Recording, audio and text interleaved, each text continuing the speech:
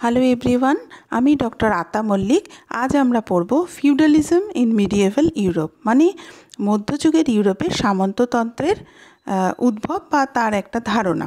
এখন এর মধ্যে আমরা কি পড়ব? প্রথম পর্ব হচ্ছে সামন্ততন্ত্রটা কি, সামন্ততন্ত্রের উদ্ভব কোন পরিস্থিতিতে ঘটেছিল বা কেন ঘটেছিল, এবং সামন্ততন্ত্রের বিস্তারটা কিভাবে হলো বা বিভিন্ন বিবর্তনের মধ্যে দিয়ে সামন্ততন্ত্র কিভাবে একটি পরিপূর্ণ রূপ পেল। তাহলে চলো দেখে নেওয়া যাক প্রথমেই যে সামন্ততন্ত্র বলতে কি বোঝায়। সামন্ততন্ত্র বলতে মূলত বোঝায় যে সামন্ততন্ত্র হচ্ছে ইউরোপের একটা combined military and legal arrangement. এটা হচ্ছে বলতে পারো একটা যৌথ প্রশাসনিক ব্যবস্থা, যেখানটা সামরিক দিক, যে ব্যবস্থার একটা সামরিক দিক রয়েছে, একটা আইনগত দিক রয়েছে, রাজস্ব আদায়ের একটা দিক রয়েছে, একটা মিলিয়ে এমন একটা অভিনব ব্যবস্থা যেটা কিনা ইউরোপে এর উদ্ভব ঘটছে। এই উদ্ভব ঘটছে অষ্টম শতকে এবং দশম শতাব্দীতে এটা চূড়ান্ত রূপ লাভ করছে, বিভিন্ন বিবর্তনের মধ্য দিয়ে পরিপূর্ণতা লাভ করে একটা চূড়ান্ত পর্যায় বলা যায় সামন্ততন্ত্রের, এবং চতুর্দশ শতকে সামন্ততন্ত্রের কিনা পতন হচ্ছে। এখন প্রশ্ন হচ্ছে, প্রশ্ন থাকতেই পারে যে সামন্ততন্ত্র ইউরোপে কেন আসছে? এটা তো একটা নতুন প্রশাসনিক ব্যবস্থা যেখানে রাজা রয়েছে, তা সত্ত্বেও সামন্ততন্ত্রটা আবার কি, আর কেনই বা এই সামন্ততন্ত্র উঠে আসছে? এটা জানতে গেলে আমাদেরকে একটু পিছন দিকের ইতিহাসে যেতে হবে। দেখো, আমরা যাই রোমান সাম্রাজ্যের পতন, আফটার রোমান এম্পায়ার। রোমান সাম্রাজ্যের পতনের পর কি ঘটছে, এটা একটা বড় প্রশ্ন। কিন্তু যে আবার রোম পড়ব কেন? 476 খ্রিস্টাব্দে রোমের পতন হয়ে গেল। তারপরে তো বলছি আমরা অষ্টম শতকের কথা। তাহলে কেন আমরা পড়ব রোমান সাম্রাজ্যের পতনেও তার পরবর্তী পর্যায়ে? তো অনেক গ্যাপ হয়ে গেল না, আরও 400 বছরের গ্যাপ হয়ে যাচ্ছে। তাহলে এখানে আমরা দেখছি যে প্রথমে আমরা যেটা আলোচনা করব সেটা হচ্ছে যে ইউরোপে আমরা যদি দেখি যে রোমান সাম্রাজ্য পতন ঘটছে, এবং রোমান সাম্রাজ্যের পতন ঘটছে 476-এ। কিন্তু যখন একেবারে পতন উন্মুখ, যখন সেভাবে পতন হয়নি, তখন তার কিছু আগের থেকেই বিভিন্ন জনগোষ্ঠীর মানুষেরা বারবার ভঙ্গুর রোমান সাম্রাজ্যকে আক্রমণ করছিল। কেন আক্রমণ করছিল? নিজেদের স্বাধীনতা ছিনিয়ে নেওয়ার জন্যে। আসলে রোমান সাম্রাজ্য তো ইউরোপের সম্পূর্ণ অংশটা বিস্তৃত ছিল, পশ্চিম ইউরোপ, পূর্ব ইউরোপ, এমনকি পশ্চিম এশিয়াতেও কিন্তু রোমান সাম্রাজ্য বিস্তৃত হয়েছিল। এই যে বিরাট অংশে বিস্তৃত হয়েছিল রোমান সাম্রাজ্য, সেই রোমান সাম্রাজ্যে তাহলে কি হচ্ছে না, বিভিন্ন জনগোষ্ঠীর লোকজন এখানে রয়েছে, বিভিন্ন ভাষা গোষ্ঠীর লোকজন, তাদের ভাষা আলাদা আলাদা, তাদের কালচার সংস্কৃতি আলাদা। হ্যাঁ, এই সমস্ত জনগোষ্ঠীর লোকজন যখন দেখছে যে রোমান সাম্রাজ্যের পতন ঘনিয়ে এসছে, তখন এই রোমান সাম্রাজ্যকে আক্রমণ করে নিজেদের স্বাধীনতা অর্জনে ব্যস্ত হয়ে পড়ে। এবং এই যে জনগোষ্ঠীগুলি আক্রমণ করছিল ভঙ্গুর রোমান সাম্রাজ্যকে, তার মধ্যে উল্লেখযোগ্য ছিল জার্মান ভাষাগোষ্ঠীর লোকজন। অবশ্যই রোমের সাম্রাজ্য, জার্মান যে অংশটা রাইন নদী তীরবর্তী অংশে, এটা বিস্তৃত ছিল। যেহেতু এটা সমগ্র ইউরোপে বিস্তৃত ছিল, এর ফলে কি দেখা যাচ্ছে না, যে দেখতে পাচ্ছি আমরা যে তারা খুব স্বাধীনতার জন্যে উৎসুক হয়ে ওঠে এবং আক্রমণ করতে থাকে বারবার বিভিন্ন জার্মান গোষ্ঠীরা। এইরকমই একটি জার্মান গোষ্ঠী ছিল ফ্রাঙ্কস। এই ফ্রাঙ্করা, এদের একটা গোষ্ঠী উত্তর গল অংশে পঞ্চম শতকে বসবাস করা শুরু করেছিল, স্বাধীনভাবে বসবাস করা শুরু করেছিল। এবং পঞ্চম শতকের শেষ দিকে এদের একজন নেতার নাম পাওয়া যাচ্ছে, যার নাম হচ্ছে ক্লোভিস, এবং তিনি পরবর্তীকালে ফ্রাঙ্কদের রাজা হচ্ছেন। এদেরই একজন বংশধর, মানে ক্লোভিসের বংশধর হচ্ছেন রাজা শার্লেমান। এখন তোমার মনে হতে পারে যে রাজা শার্লেমানের নাম আমি কেন পড়বো, আর ফ্রাঙ্কদের গল্পই বা কেন পড়বো? কারণ আছে, কারণ এই শার্লেমানের হাত ধরেই কিন্তু আস্তে আস্তে আমরা এগিয়ে যাব আমাদের আজকের লেকচারের দিকে। দেখো আমি এখানে রাজা শার্লেমানকে দেখিয়েছি। আর শার্লেমান হচ্ছেন এমন একজন রাজা যার দেখো এক হাতে তরবারি রয়েছে এবং এক হাতে একটা রোমান একটা রোমান ঠিক বলবো না, মানে খ্রিস্ট ধর্মের একটা সিম্বল রয়েছে। এই ভদ্রলোক মানে এই যিনি রাজা, ইনি খুব গুরুত্বপূর্ণ। এনাকে আমাদের বারবার পড়তে হবে। ইনি হলেন রাজা শার্লেমান। এখন শার্লেমানের যে রাজত্ব, সেটা উনি সিংহাসন আরোহণ করছেন 768 খ্রিস্টাব্দে এবং তিনি রাজা হচ্ছেন ফ্রাঙ্কদের, এবং তিনি 814 খ্রিস্টাব্দ পর্যন্ত কিন্তু রাজত্ব করেছিলেন। মানে বিরাট একটা সময় ইউরোপে উনি রাজত্ব করেছেন। এই জন্যে উনি মানে একটা খুব গুরুত্বপূর্ণ একটা ব্যক্তিত্ব, যে সব তুমি যদি ধরো 8ম শতক থেকে 9ম শতক পর্যন্ত একজন রাজত্ব করছেন, এটা সত্যি এটা ভাবার বিষয়। এবং তিনি যখন রাজা হয়েছিলেন তখন তিনি ছোট্ট ফ্রাঙ্কদের একটা ছোট্ট রাজ্যের রাজা হয়েছিলেন শার্লেমান। কিন্তু তিনি তার নিজের দক্ষতায় তার সাম্রাজ্যর বিস্তৃতি ঘটিয়েছিলেন বিভিন্ন নানান যুদ্ধবিগ্রহের মধ্যে, এবং জয়লাভ করে তিনি একটা বিরাট সাম্রাজ্য গড়ে তুলেছিলেন। যে সাম্রাজ্যের মধ্যে আমরা দেখতে পাবো ফ্রান্স রয়েছে, জার্মানির বিরাট অংশটা রয়েছে, এবং ইউরোপের মধ্য ইউরোপের যে অংশটা সেইটা রয়েছে, এবং স্পেনও তার সাম্রাজ্যের অন্তর্ভুক্ত হয়েছিল। এখন শার্লেমান দুটি কারণে ইতিহাসে বিখ্যাত হয়ে আছেন। প্রথম কথা হচ্ছে তিনি রোমের পোপ 3য় লিও দ্বারা স্বীকৃতি লাভ করেন। এখন শার্লেমান, প্রথম কথাই বলি, আমি এই উদাহরণটা এটা পড়তে গিয়ে আমি বলে দিচ্ছি, আমাদের যদি মনে পড়ে যে যখন আমরা ওই পড়েছিলাম কি বলে ইলতুৎমিশ, আমরা যখন পড়ে থাকি, ইলতুৎমিশ দেখো কৃতদাস ছিলেন, এবং সেই জন্য তিনি যখন দিল্লির সিংহাসনে আরোহণ করছেন তখন কিন্তু অনেকেই তার বিরোধিতা এইভাবে করছেন যে সে আবার কি একটা দাস দিল্লির সিংহাসনে বসবেন। তো ইনি এই বিতর্কগুলো এড়ানোর জন্যে ইলতুৎমিশ কী করেছিলেন না, খলিফার কাছে গেছিলেন, এবং খলিফা তাকে একটা স্বীকৃতি দিয়েছিলেন, যেটা কিন্তু সমগ্র মুসলিম সমাজ বা বিভিন্ন জনগোষ্ঠী তারা কিন্তু মেনে নিতে বাধ্য হয়েছিল তাকে রাজা হিসেবে। মানে তার আর প্রশ্নচিহ্ন নেই, তার রাজা ঠিক না, মানে ইলতুৎমিশ তো সুলতান হয়েছিলেন। আর এখানে যে হোলি রোমান এম্পায়ারের রাজা হলেন তিনি হচ্ছেন শার্লেমান। তিনি কি করছেন, বিরাট সাম্রাজ্য করে ফেলেছেন। এবারে এই বিশাল সাম্রাজ্য যে বিভিন্ন জনগোষ্ঠী আছে, আমি বললাম ফ্রান্স রয়েছে, স্পেন রয়েছে, জার্মানরা রয়েছে। ও ফ্রাঙ্করা এমনিতেও জার্মান, কিন্তু অন্যান্য জনগোষ্ঠীর যে জার্মান জনগোষ্ঠী ছিল সেই মূল জার্মান ভূখণ্ডটাকে উনি দখল করেছেন, এবং মধ্য ইউরোপটাকে উনি পুরোটাই দখল করে নিয়েছে। তো বিশাল সাম্রাজ্য, এবং এই সময় উনি রোমের যে পোপ 3য় লিও তার কাছে যান, এবং তার সঙ্গে একটা এমন পরিস্থিতি হয় যে পোপেরও একটা গ্রহণযোগ্যতা এই সময় কমে আসছিল, এবং এই নিজের গ্রহণযোগ্যতা শার্লেমানও বানাতে মানে তৈরি করতে প্রস্তুত ছিলেন।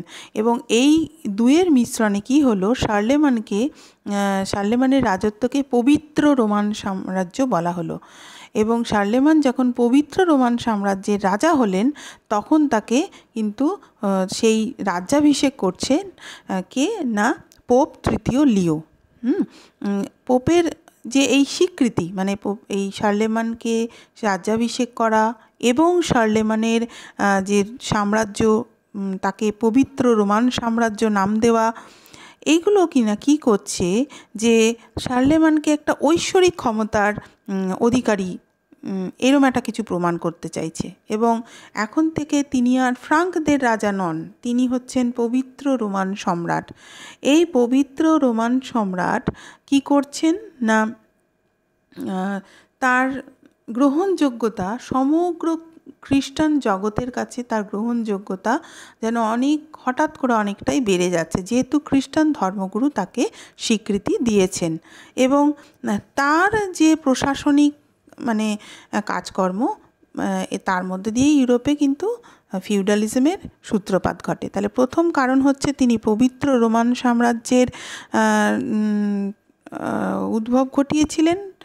এই রোমান সাম্রাজ্য আমাদের মনে রাখতে হবে কোনো মতেই কিন্তু আগের যে রোমান সাম্রাজ্য সে দুটো এক নয়, এটা আলাদা। পবিত্র রোমান সাম্রাজ্যটা কিন্তু Holi Roman empire is totally different from that of the Roman empire which was ended by 476 AD। এটা টোটালি ডিফারেন্ট। এখানে শুধুমাত্র পোপের স্বীকৃতি আছে এবং পোপ এটাকে পবিত্র কথাটা যুক্ত করে এটাকে রোমান এম্পায়ার বলছেন। এবং দ্বিতীয় কারণ, যে কারণে শার্লেমান বিখ্যাত, সেটা হচ্ছে সামন্ততন্ত্রের উদ্ভব ঘটিয়েছিলেন উনি ইউরোপে। এখানে দেখো একটা ম্যাপ আমি দেখিয়েছি, হোলি রোমান এম্পায়ার বলতে কি বোঝানো হচ্ছে। আমি খুব ভালো করে বলছি, দেখো এই যে আমরা যদি দেখি যে আমি আবারও বলছি, এই দেখো এখান থেকে এই যে ব্ল্যাক একটা আমরা যদি দেখি যে একটা ব্ল্যাক আউটলাইন রয়েছে, এই পুরো দেখো এই যে একটা ডট ডটও রয়েছে, এইগুলো পুরোটাই ছিল হোলি রোমান এম্পায়ার। এই যে ইউরোপের এই দেখো এইখান থেকে নিয়ে পুরো অংশটা কিন্তু হোলি রোমান এম্পায়ার, যেটা কালার যে অংশটা, হ্যাঁ, আর যেটা হোয়াইট এইগুলো নয়, এই কালার পুরো অংশটাই হচ্ছে কিনা হোলি রোমান এম্পায়ার। ভালো করে দেখো, এই যে এইখান থেকে নিয়ে আমরা যদি দেখি পুরো এই যে ব্ল্যাক আউটলাইন করা অংশটা পুরোটাই এরকম, এবং এই ডট অংশটাও পরের দিকে হোলি রোমান সাম্রাজ্যের অন্তর্ভুক্ত হয়েছিল। পুরো এগুলো রোমান সাম্রাজ্য। দেখো কত বড়, কি বিশাল রোমান সাম্রাজ্য। আর তুমি এই রোমান সাম্রাজ্যের যে ম্যাপটা দেখাচ্ছি এখানে না, তুমি আজকের দিনের পশ্চিম ইউরোপের, মধ্য ইউরোপের নাম তুমি এখানে খুঁজে পাবে না। একটু দেখো নামগুলো একটু আলাদা। এই সমগ্র অংশটাই হচ্ছে কিনা পবিত্র রোমান সাম্রাজ্য, হোলি রোমান এম্পায়ার। আশা করি বোঝা যাচ্ছে, আমি বোঝাতে পারছি যে এই যে জায়গাটা কালার্ড যে অংশটা, এইটা বা এইটা, এই অংশটা কিন্তু নয়। এই যে মাঝের যে এই যে ব্ল্যাক আউটলাইন করা যে অংশ, এটাকে পরে যুক্ত হয়েছিল। এই সমস্ত জায়গাটা কিন্তু আমরা দেখছি পবিত্র রোমান সাম্রাজ্য। বোঝা গেল? নেক্সট, এখন এই যে পবিত্র রোমান সাম্রাজ্য, এখানে তো দেখলে কি বড় সাম্রাজ্য। এই সাম্রাজ্যকে প্রশাসনিক দিক থেকে চালানো এটা খুব কঠিন কাজ। সেই জন্য শার্লেমান প্রথমেই কি করলেন, সাম্রাজ্যকে কয়েকটা প্রশাসনিক বিভাগে ভাগ করে ফেললেন এবং প্রত্যেকটি বিভাগে আঞ্চলিক শাসক নিয়োগ করলেন। এই আঞ্চলিক শাসকদেরকে বলা হচ্ছে কি কাউন্ট। আঞ্চলিক শাসকদের কি বলা হচ্ছে? কাউন্টরা কি করছে না, রাজস্ব আদায় করছে, বিচার বিভাগীয় ও সামরিক দায়িত্ব পালন করছে। যে অংশে তাদেরকে প্রশাসনিক দায়িত্ব দেওয়া হয়েছে তারা সেই অঞ্চলে প্রশাসনিক দায়িত্ব পালন করছে। এবং এছাড়াও যে প্রদেশগুলো, সেগুলোতে ডিউক নামে একটা পদ উনি সৃষ্টি করলেন। এই ডিউকরাও কিন্তু অনেকগুলি কাউন্টদের মতো প্রশাসনিক শাসনকার্য পরিচালনা করার অধিকারী ছিলেন এবং কতগুলি বিশেষ সুযোগ সুবিধা তারা ভোগ করতেন। এছাড়াও ছিল কারা না, মিসি ডোমিনিসি। ওই অত বড় সাম্রাজ্যে কাউন্টার ডিউক দিয়ে চালাচ্ছেন, এরা তো আবার এই শার্লেমানের বিরুদ্ধেও বিদ্রোহ করে দিতে পারে। সেই জন্য একটা পদ চালু করা হলো, মিসি ডোমিনিসি। এবং এই উচ্চপদস্থ যা কর্মচারী এরা কে না, এরা কাউন্ট ও ডিউকদের কার্যাবলীর ওপর নজরদারি করছেন, যে তারা ঠিকঠাক কাজ করছে কিনা, কেউ রেবেলিয়াস হয়ে উঠছে কিনা, ঠিকঠাক খবর দিচ্ছে কিনা পবিত্র রোমান সম্রাটকে। এবং এই অর্থে বলা যায় যে এরা ছিলেন মিসি ডোমিনিসিরা ছিলেন সম্রাট, মানে পবিত্র রোমান সম্রাট, কাউন্ট ও ডিউকদের মধ্যে একটা যোগাযোগ রক্ষাকারী পদ, মানে এরা যোগাযোগ করতো, মানে সম্রাটের কোনো নির্দেশ এদের কাছে পৌঁছে দেওয়া দায়িত্ব, এবং এই কাউন্ট ডিউকদের বক্তব্যকে সম্রাটের কাছে তুলে ধরা বা তাদের গতিবিধি লক্ষ্য করা, এইটা হচ্ছে মিসি ডোমিনিসিদের কাজ। এখন এরপরে আমরা যাব যে হায়ারার্কিক্যাল স্ট্রাকচার। তাহলে এই প্রশাসনিক ব্যবস্থার তো একটা কাঠামো আছে, মানে পদোন্নতির ভিত্তিতে তো এখানে একটা কাঠামো গড়ে উঠেছে। হায়ারার্কি মানে বুঝতেই পারছো তোমরা, হায়ারার্কি মানে হচ্ছে ক্রমোচ্চতা, মানে একটা পদের ক্রমোচ্চতা।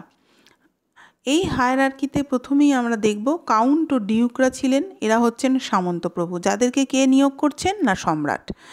এখানে পদমর্যাদা অনুযায়ী একটি কাঠামো গড়ে উঠছে এবং এই কাউন্ট ও ডিউকগণ সরাসরি সম্রাটের কাছ থেকে কর্তৃত্ব লাভ করছেন। তারা প্রথম এবং প্রধান সামন্তপ্রভু, মেন তারা হচ্ছেন যে একেবারে মেন ফিউডাল লর্ড, এবং তাদেরকে আমরা বিশেষ গুরুত্ব দিচ্ছি, এবং এই মেন ফিউডাল লর্ডের নাম হচ্ছে কাউন্ট আর ডিউক। কিন্তু যেক্ষুনি আবার তারা দেখছে যে বাবারে এই আমাদের এরিয়াটা এত টাকা নিয়ে তো শাসন করা মুশকিল, আচ্ছা আমরা আবার আরও কাউকে নিয়োগ করি, এই প্রধান সামন্তপ্রভুরা তাদের কাজের সুবিধার্থে তাদের নিচুতলার ব্যক্তিগণকে তাদের কাজের সুবিধার্থে নিয়োগ করছেন, ঠিক আছে। কিন্তু প্রতিটি স্তরেই সকল সামন্তপ্রভুই নিজ নিজ অঞ্চলের সর্বময় কর্তৃত্ব ভোগ করছেন। মানে ওরা মনে করছেন, ডিউক কাউন্টরা আবার মনে করলেন আমি একদল আমার থেকে নিচুতলার ব্যক্তিদেরকে নিয়োগ করি যারা কিনা আমার হয়ে কাজ করবে। আবার ওই কাউন্ট ডিউকদের দ্বারা নিচুতলার যে ব্যক্তিগণ ছিলেন তারা আবার তাদের থেকে একটু নিচু পদমর্যাদার সৃষ্টি করলেন। এইভাবে দেখো একটা স্ট্রাকচার তৈরি হয়ে যাচ্ছে। কিন্তু যে স্ট্রাকচারই হোক না কেন সেখানে দেখা যাবে প্রতিটি স্তরেই সকল সামন্তপ্রভুই তাদের নিজ নিজ অঞ্চলের সর্বময় কর্তৃত্ব ভোগ করছেন এবং তারাই তাদের অঞ্চলে সরকার বলে গণ্য হচ্ছেন। নিজ নিজ অঞ্চলে তাদের রাজনৈতিক, বিচার বিভাগীয়, সামরিক দায়িত্ব তারা পালন করছেন এবং এই ক্ষেত্রগুলিতে তাদের সিদ্ধান্ত গ্রহণ করার অধিকার থাকছে। তারা নিজেরা সিদ্ধান্ত গ্রহণ করছেন। এছাড়াও তারা রাজস্ব আদায় করার অধিকার পাচ্ছেন এবং জমির উপরে তাদের অধিকার, এটা একটা অনেকটা পিরামিডের মতো। এটা একটা অনেকটা পিরামিড যেমন হয়, সেটা একেবারে পিরামিডের টিপ, মানে একদম চূড়াটাতে দেখা যাচ্ছে যে সম্রাট এবং তার পরে পরে এরা। এবং বিখ্যাত যে আমাদের ব্রিটিশ সমাজতত্ত্ববিদ প্যারি অ্যান্ডারসন, উনি কি বলছেন, পার্সেলাইজেশন অফ সভারেন্টি। তার মানে হচ্ছে যে এই ব্যবস্থা এমন একটা ব্যবস্থা যেখানে রাজনৈতিক ক্ষমতা কোনো একটি বিশেষ ব্যক্তির হাতে নেই। সম্রাট উনি আছেন, পবিত্র রোমান সম্রাট, কিন্তু রাজনৈতিক ক্ষমতা কিন্তু ধীরে ধীরে বিভিন্ন স্তরে স্তরে কিন্তু রাজনৈতিক ক্ষমতা বিভিন্ন ব্যক্তির হাতে চলে যাচ্ছে এবং সেই অর্থে এটাকে কিন্তু একটা বিকেন্দ্রীভূত শাসন ব্যবস্থা বা decentralisation of power and administration, বিকেন্দ্রীভূত শাসন ব্যবস্থা বা বিকেন্দ্রীভূত ক্ষমতার একটা ব্যাখ্যা এখানে আমরা পাচ্ছি। দেখো এই পিরামিড আমি তৈরি করেছি তোমাদের বোঝানোর জন্যে। এটা হচ্ছে গিয়ে একটা পিরামিড, ঠিক আছে। এই পিরামিডের চূড়ায় কে রয়েছে না, এই পিরামিডের চূড়ায় রয়েছেন সম্রাট নিজে, the emperor, Holi Roman emperor, ঠিক আছে, পবিত্র রোমান সম্রাট। এর পরের স্তরে কে, কাউন্টার ডিউক। এই কাউন্টার ডিউকদেরকে কে নিয়োগ করছেন, যে সম্রাট। এবং এই সম্রাট নিয়োগ করার পরের স্তরে কারা আসছেন, যে এর পরবর্তী একটু নিচু পদের একটু কিছু কর্মচারী, যাদেরকে এই কাউন্ট আর ডিউক নিয়োগ করছেন এবং এরা কাউন্ট আর ডিউকদের দ্বারা এদের নিয়োগ করা হচ্ছে এবং এরা হচ্ছে একটু নিচু মানের সামন্তপ্রভু। এরা এরা আবার নিজের কাজের সুবিধার জন্য আরও নিচুতলার আরও সামন্তপ্রভু নিয়োগ করছে এবং এদের এরাও তাদের মানে একটা লেসার সাবঅর্ডিনেট লর্ডস তারা আবার আর এক দলকে নিয়োগ করছে। তার মানে একেবারে চূড়ায় যদি আমরা এখান থেকে দেখি, দেখো কি সুন্দরভাবে পিরামিডের ওপর থেকে নিচে অবধি ভাগ হয়ে যাচ্ছে। আমি বোঝাতে পারছি আশা করি। এইগুলো নিশ্চয়ই বোঝা যাচ্ছে যে আমি কি বলতে চেয়েছি এই পিরামিডের মধ্য দিয়ে। এখানে সম্রাট ডিউক কাউন্টদের নিয়োগ করছেন, ডিউক কাউন্ট তাদের থেকে কম পদমর্যাদা সম্পন্ন সামন্তপ্রভুদের নিয়োগ করছেন। এই কম পদমর্যাদা সম্পন্ন সামন্তপ্রভুরা আবার আরও কম পদমর্যাদা সম্পন্ন সামন্তপ্রভুদের নিয়োগ করছেন। এরপরে হচ্ছে কেন নিয়োগ করছেন। অ্যাকচুয়ালি এখানে তো একটা শাসন ব্যবস্থা ছিলই। সম্রাট, পবিত্র রোমান সম্রাট, তিনি যে এত ঢাকঢোল পিটিয়ে একটা বিরাট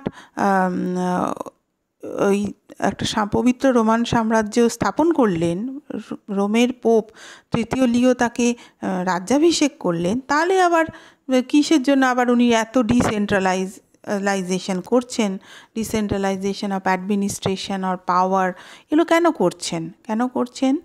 কারণ এই বিকেন্দ্রীভূত শাসন ব্যবস্থায় যে পরিমাণ রসদ বা অর্থের প্রয়োজন তা কিন্তু রাষ্ট্রের হাতে ছিল না। কারণ এর একটা বিরাট বড় কারণ হচ্ছে এখানে কোনো কেন্দ্রীভূত রাজস্ব ব্যবস্থা ছিল না, যেটা কিনা আমরা মোগল যুগে দেখি। এই কেন্দ্রীভূত রাজস্ব ব্যবস্থা যেটা একটা জায়গার থেকে নিয়ন্ত্রণ করা হচ্ছে। মোগল সম্রাট বিশেষত আকবরের সময় আমরা টোডরমলকে দেখব, সেখান থেকে মূলত নিয়ন্ত্রণ করা হচ্ছে।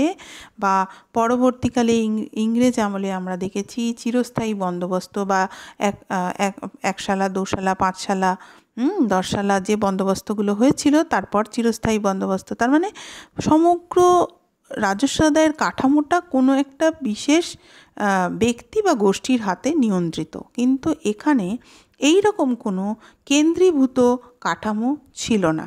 সম্রাট রাজস্ব আদায়ের কর্তৃত্ব দিয়ে ফেলেছেন কাকে না, সামন্তপ্রভুদের। এই তোমরা যাও রাজস্ব আদায় করো।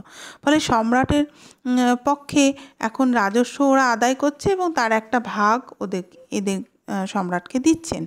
এখন এর ফলে কি হচ্ছে যে স্থায়ী সৈন্য রাখাও কিন্তু সম্রাটের পক্ষে সম্ভব হচ্ছে না। কারণ একটা স্থায়ী সৈন্য রাখতে গেলে যে পরিমাণ একটা অর্থনৈতিক ব্যবস্থা মানে শক্তপোক্ত হতে হয়, সেটা কিন্তু এখানে নেই। ফলে সম্রাটের পক্ষে স্থায়ী সৈন্যবাহিনী রাখাও অসম্ভব হয়ে পড়ছে। তাই সেনাবাহিনীর জন্যে সামন্তপ্রভুদের ওপর তাকে নির্ভরশীল হতে হচ্ছে। সামন্তপ্রভুদের নগদ অর্থের পরিবর্তে তিনি বলছেন, আমি তোমাদের জমি দান করলাম এবং এই জমির উপর নির্ভর করে তোমরা তোমাদের যা কিছু খরচ খরচা চালাও, আর সৈন্যবাহিনীর খরচ খরচাও চালাও, তোমরাই সৈন্যবাহিনী রাখো। এবং এই জমি দান করাটা শার্লেমানের সময় থেকেই শুরু হচ্ছে, মানে সামন্তপ্রভুদের।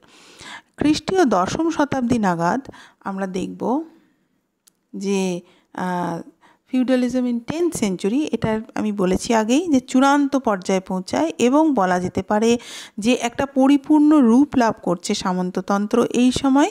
এবং বলা যায় যে এই সময় বিকেন্দ্রীভূত রাজনৈতিক ব্যবস্থা সম্পূর্ণরূপে, একেবারে যেটুকু বা একটু বাকি ছিল সেই সম্পূর্ণরূপে সামন্ততান্ত্রিক ব্যবস্থায় পরিণত হচ্ছে।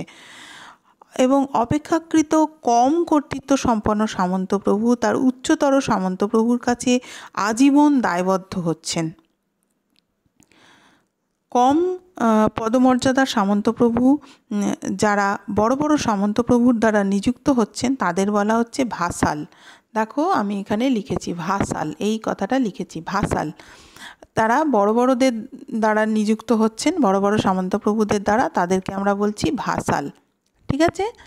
এবং এই ভাসালরা, নবনিযুক্ত ভাসালরা তার প্রভুর কাছে আজীবন দায়বদ্ধ থাকার অঙ্গীকার করছেন। এবং এই অঙ্গীকারটাকে আরও বেশি গুরুত্ব দেওয়ার জন্যে এরা একটা ধর্মীয় অনুষ্ঠান পালন করছেন, যাকে আমরা বলছি কিনা হোমেজ। দেখো হোমেজ, এই হোমেজ কথাটার মধ্যে দিয়ে বোঝানো হচ্ছে যে আমি আজীবন, মানে যে ভাসাল সে বলছে যে ফিউডাল লর্ড, আমি তোমার কাছে আজীবন দায়বদ্ধ থাকব। এবং যদি এই দায়বদ্ধ থাকার স্ট্রাকচারটা দেখি তাহলে দেখবে পুরো সেই অর্থে প্রত্যেক সামন্তপ্রভুই এক একটা ভাসাল, আর তার ঊর্ধ্বতন প্রভুর কাছে তারা ভাসাল, এবং সর্বোচ্চ পদ হচ্ছে সম্রাট। আমি এটা বোঝানোর জন্য আবার যাই আমার আগের স্লাইডে। এখানে দেখো পিরামিড দেখাচ্ছি, হ্যাঁ, এইখানে তো সম্রাট হলেন, সম্রাট এই কাউন্ট ডিউক এদের নিযুক্ত করলেন। এরা হচ্ছে কার ভাসাল? না কাউন্ট ডিউকের ভাসাল। এরা হচ্ছে কার ভাসাল? না এর ভাসাল। এর পরেও যদি আরও কিছু থাকে তারা হবে এর ভাসাল। বুঝতে পারছো? কাউন্ট ডিউকের ভাসালকে এ, এর ভাসালকে এ, এই যে এদের ভাসাল এরা। এইভাবে করে আমরা দেখব যে তাহলে তো পুরোটাই দেখা যাচ্ছে সবাই তো ভাসাল সে অর্থে।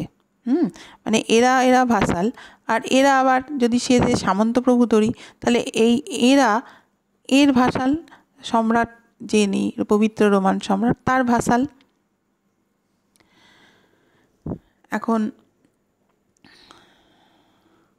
এখানে লয়ালটি বলতে কি বোঝায়?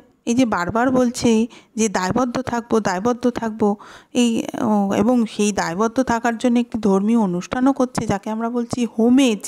এটা কি আসলে?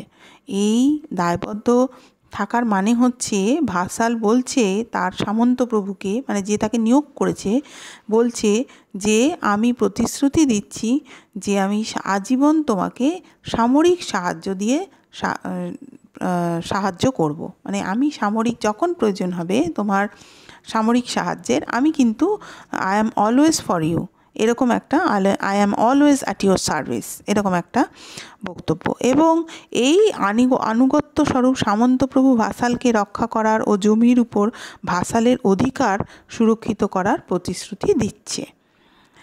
যে জমি ভাসালকে দেয়া হচ্ছে তা তার সামরিক বাহিনীর ভরণ পোষণের জন্য দেয়া হচ্ছে। বলছে দেখো তুমি তো আমাকে আবার সামরিক বাহিনী দিয়ে সাহায্য করবে, তা আমি কিন্তু তোমাকে তোমার এই সামরিক বাহিনী পোষার জন্যে আমি কিন্তু তোমাকে খরচার টাকা দিতে পারবো না, আমি বরং তোমার জমি দিয়ে দিচ্ছি, তুমি সেখান থেকে তোমার উৎপাদন করে খরচ উঠিয়ে নিও। এবং তার প্রশাসনিক দায়িত্ব ভাসালের ওপরে দেয়া হচ্ছে। ফলে ভাসালও সেই অর্থে তার অঞ্চলের প্রশাসনিক প্রধান হচ্ছেন, এবং ভাসালকে তার সৈন্যবাহিনীর ভরণ পোষণের জন্যে যে জমি দেওয়া হচ্ছে, এখানে কতগুলো টার্ম আসবে, হ্যাঁ, আমি এই টার্মগুলো তোমাদের বলবো। ভাসালকে তার সামরিক বাহিনীর ভরণ পোষণের জন্যে যে জমি দেওয়া হচ্ছে তাকে কি বলছে? ফিপ। কি বলা হচ্ছে? ফিপ। আর 10ম শতাব্দীর আগে পর্যন্ত বোধহয় তবুও কোথাও একটু আধটু নিচুতলায় টাকা দেওয়ার ব্যবস্থা ছিল, কিন্তু 10ম শতাব্দীর পরে কিন্তু শুধুমাত্রই জমিদান মানে ফিপ দেওয়া হচ্ছে ভাসালকে। এখন এই যে একটা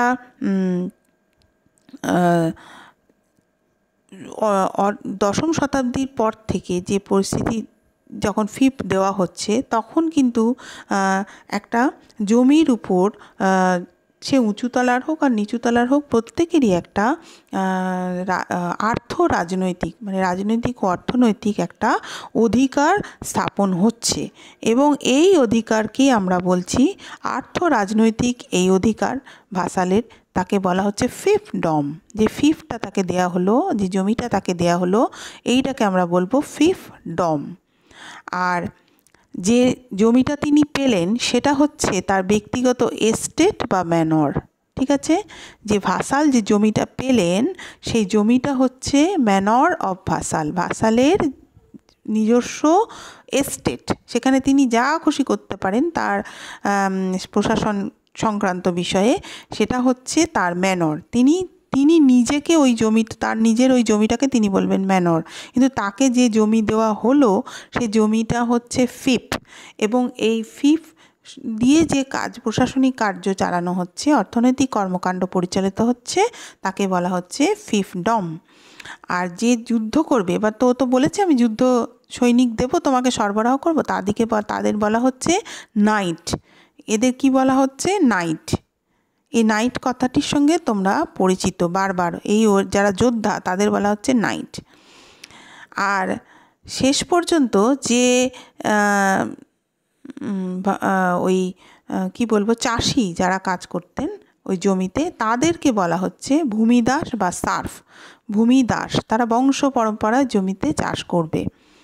এবং দশম শতাব্দী হচ্ছে সামন্ততন্ত্রের একটা চূড়ান্ত পর্যায় বা পরিণত রূপ, এটা আমি আগেও বলেছি।